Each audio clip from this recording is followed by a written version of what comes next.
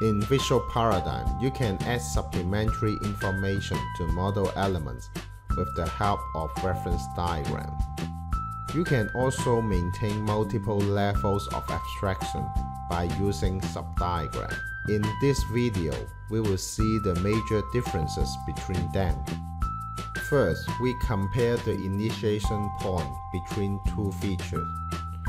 The subdiagram represents a drawdown of particular model element. Therefore, it can only be initiated from a model element.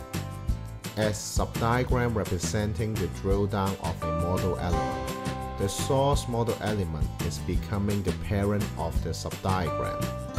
Since each diagram can only have one parent, therefore you cannot have multiple model elements having the same diagram as a subdiagram.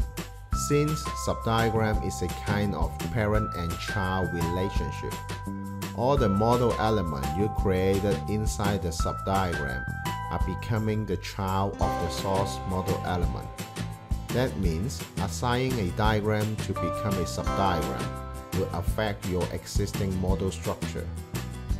In contrast, the reference is the only logical relationship between the source and target model elements. It can be initiated either from model element or from diagram. Since it is only a logical relationship, it doesn't involve any parent and child relationship between the source and target. Thus, you can have a same diagram being referenced by multiple sources. As a reference is not a parent and child relationship, therefore, the structure of model element won't be affected even you create reference relationship. Now you know the differences between subdiagram and reference diagram. So, when should they be used?